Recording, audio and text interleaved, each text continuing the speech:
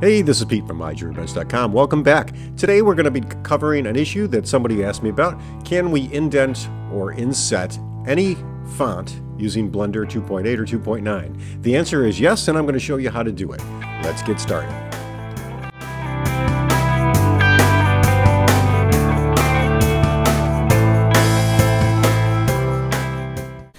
Okay guys, so let's get started.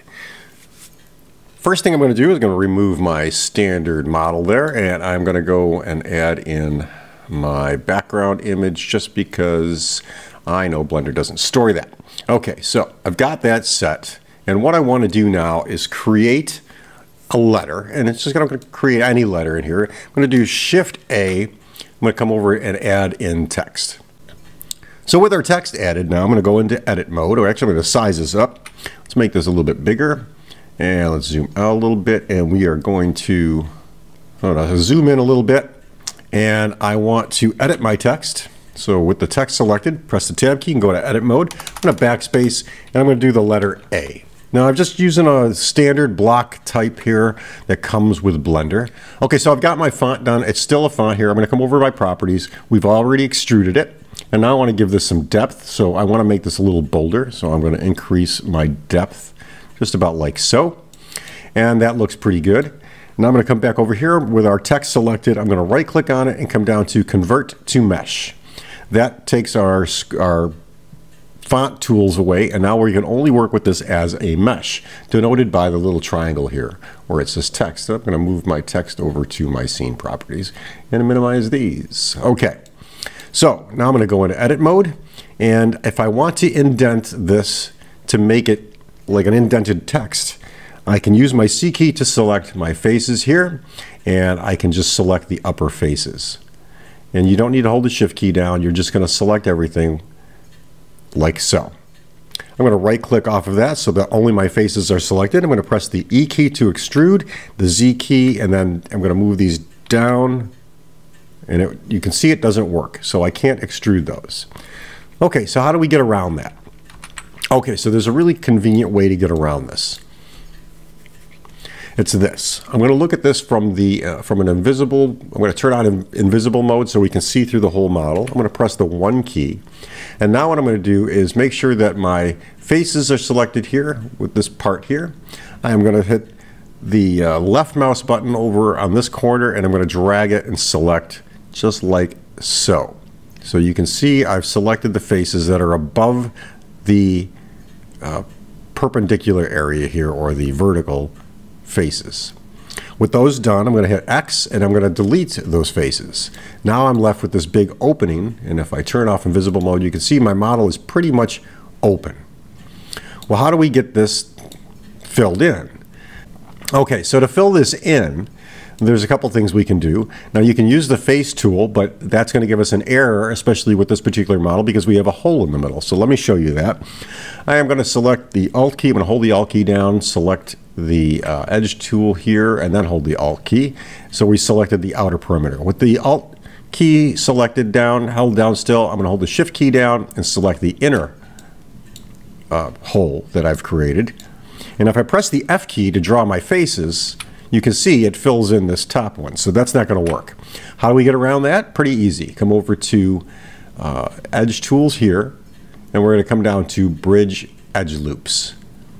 And now you see it basically selects all of our edge loops there. Okay, that's perfect. That's exactly what we want. Now, I have to do one more thing, and that is to inset these. So pretty simple. With those faces selected, I'm going to use the Inset tools here. So where it says Inset Faces, we're going to select that. And I'm going to grab this yellow dot, and I'm going to move it down. And you can see it's going to inset our faces a little bit. And with that done, now what I want to do is lower this into the model to give us some depth to that. And I'm going to hit the Extrude tool, and I'm going to move that down. Just like so. I'm going to go press the Tab key to get back into modeling mode, or model mode, and I'm going to hit Shade Flat. And you can see now we've got the letter A with an indented area where we can insert diamonds into this. However, there could be still some model errors in this. And to avoid any problems in the future, if we do any Boolean operations to this, when we go to set stones in this for 3D printing, what we want to do is remesh this. So I'm going to come over here and hit select box. I'm going to press the tab key to go back into modeling mode, and then I'm going to come over to my modifiers tab right here, and I'm going to add in a remesh modifier. I'm going to hit smooth, and then I'm going to jump that up to 7. Press the enter key. Now let's jump that up to 8 just to make sure, and now press the enter key, and you can see our letter is pretty much remeshed. I'm going to apply that, and if we go into edit mode now, you can see our model is very, very well defined quads all along its surface. Now the reason for that is this makes it easier to work with when we're dealing with 3D printing. It also makes this less problematic when we do Boolean operations to this. So for instance, the Boolean operations that we have to do are when we add in diamonds. So I'm going to come over to JewelCraft. Well, let's do something first here. Let's just set the origin to center of mass. And then I'm going to hit Shift S. I'm going to move this into the middle just to make my life easy, just like so. Now with JewelCraft selected, I'm going to add in a diamond. We're going to add in a 2.0 millimeter diamond and press OK. And I'm going to bring that up to the surface. So I know I want to use 2 millimeter diamonds, and I have to make this letter big enough to accommodate those diamonds. Let's just move that up again, and I'm going to move this over.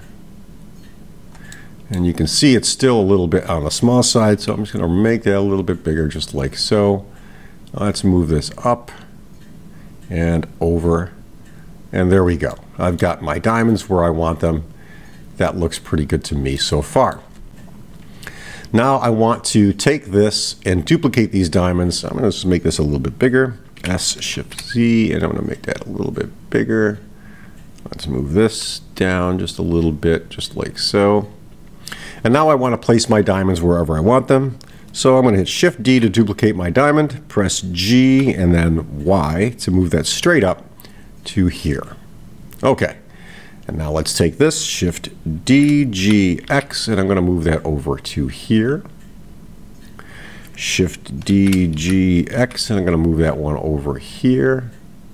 And what I'm doing is just eyeballing the placement of my diamonds so that I get them in a particular row where I want them. And if I have to spread them out a little bit, I can do that just like so.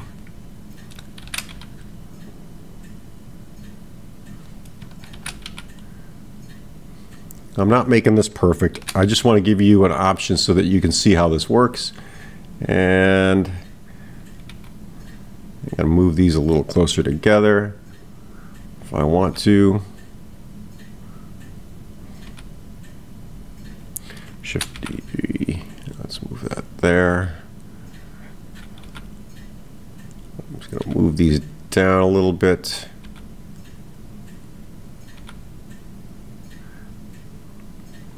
And when you get them spaced kind of where you want them and everything looks about as good as you're going to get it, now I want to duplicate these diamonds on the other side. So I'm going to hold the Shift key down with that diamond selected and just grab all the diamonds that I want to duplicate or mirror onto the other side. Of course, JewelCraft makes this very easy. Come over to Objects and then hit Mirror and then X. And you can see it mirrors it along the other side. Okay, so there's my letter. It's got a recessed inset into it, and my diamonds are placed onto it. So I'm going to grab a diamond. I'm going to come over to Select by Stone so that I've got all the diamonds selected, and I'm going to add in my cutters. And those cutters are now selected. So I'll look at this from the side view. And now this is one thing about using the Boolean tool. I can grab all of my cutters. They're all selected. Hold the Shift key down and select my model. And then I can do a Boolean difference to that. And it should cut out all our cutters. And I think I have one problem here. I didn't poke holes through the bottom of our model.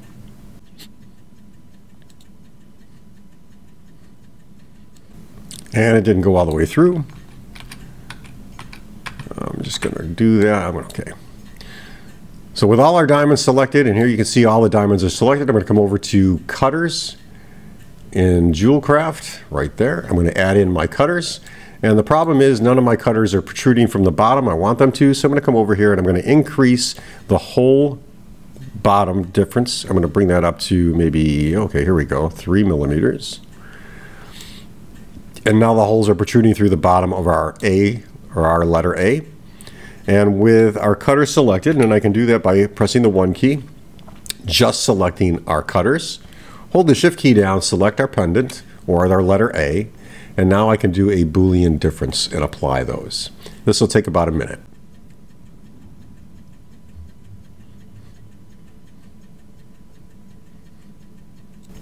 Okay, so our cutters have been applied. You can see all the holes are there, and it looks like everything worked perfectly. I don't have any errors in my Boolean operation. And pretty much the reason I didn't get any errors, guys, is because I remeshed the object into quads.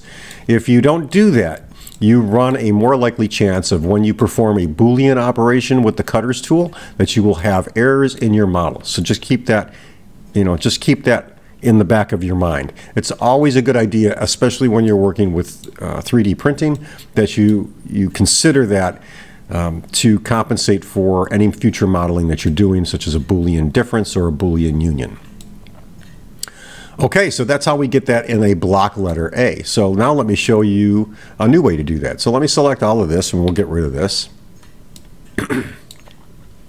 And I'm going to actually, let's do this. Let's save this. File, save as. I'm going to put this on my desktop and we're going to call this, let's say, new folder, letters.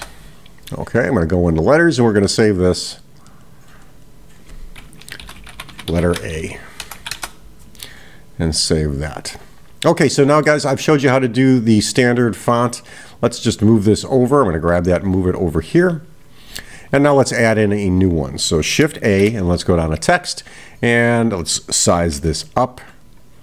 Let's go into edit mode, and let's do the letter, how about, we'll do another A. And I'm going to change the font. So I'm going to come down here to the font tools and I'm going to come over to my font property, and under regular font I'm going to open up a folder where my fonts are, and I'm going to grab any particular font that looks kind of funky here. We'll grab something, let's see, we can do this letter. I want something a little bit on the wider side. Let's grab this. Okay, so we're going to do Cantabrigia, whatever that is. We'll just grab that, hit open font, and you can see the letter A is now that new type of font. I'm going to size this up a little bit more. I'm going to right click on it, put my cursor in the middle of that, and then Shift S and move the entire model to the center of my working area. Okay, again, we want to use the extrusion tool. So under fonts, we want to come down here and extrude that. We're going to make that a little bit taller. Looks good so far.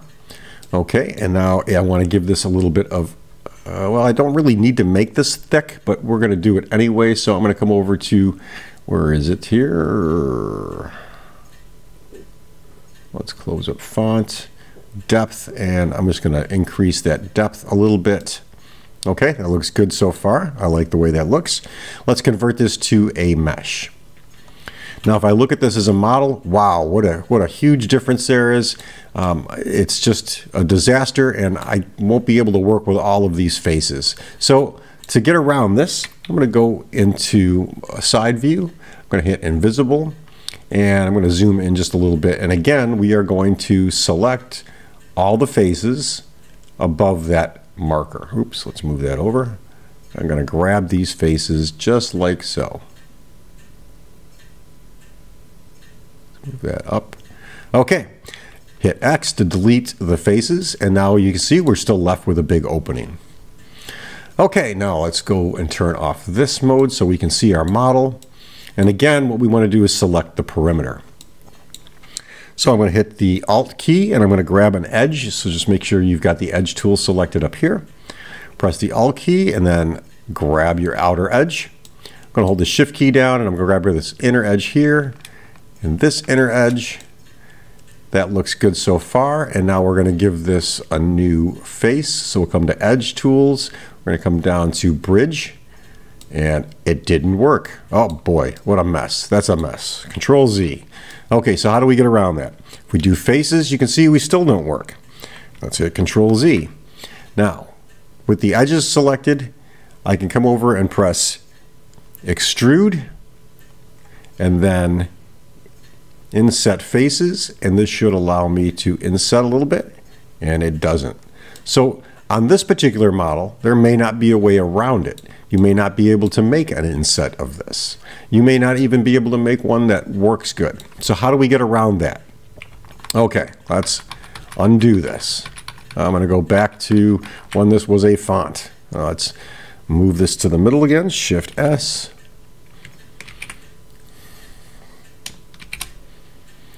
Okay, so here we got a font. Let's extrude it and give ourselves some depth. There we go. And if I want, I can give this a little bit of an offset. So I can come over here and add to depth, just like so. But before I do that, I'm going to make a copy of this. So with that selected, I'm going to hit Shift D and press Enter. I'm going to bring this up so it's out of the way. I'm going to come over to our original model, and I'm going to modify the depth, and I'm going to make that a little bit thicker, just like so. Okay, and now here you can see I'm going to take my second font, the duplicate font, and I'm going to bring that down into our model like so. And now if you look closely, you can see we're inset in the perimeter of the entire model. And now I can convert these to meshes and then do a Boolean difference on these. But before I do the Boolean difference, we're going to have to remesh both models. So let's start with this. We're going to convert this particular one to a mesh. Then we'll select our thicker font and we'll convert that to a mesh. I'm going to take our first one and we're going to go into our modifiers tool and we are going to use the remesh option. I'm going to hit smooth and bring that up to 8. Press Enter and then apply. And now I'm going to do the same with our thicker letter. So we're going to select that, add in the remesh modifier. I'm going to hit smooth and bring that up to an 8. And then apply that. So now if I select this particular model and I hit tab, you can see it's remeshed into quads. And also the same with this particular model. So we're good so far, and that's going to assure that when we do a Boolean difference on the two of these, that we get a good cutout in our fonts. So with the first one selected, let's come over here and grab the first one, hit tab, select the green font, hold the shift key down, select the purple font, and then do a Boolean difference. This should take a moment.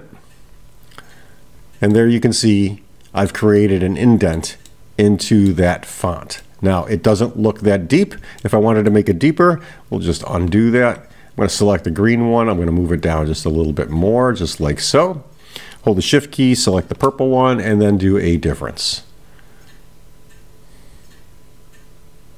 And there you see I have an indented font.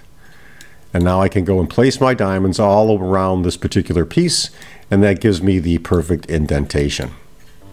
So guys, I hope you found that helpful, and if you did, please give this video a thumbs up. If you're not a subscriber, please consider subscribing to my channel. And if you want to see more information on modeling, watch repairs, other things like that, 3D printing tips, go to myjewelrybench.com. Thanks for watching, guys, and have a great day.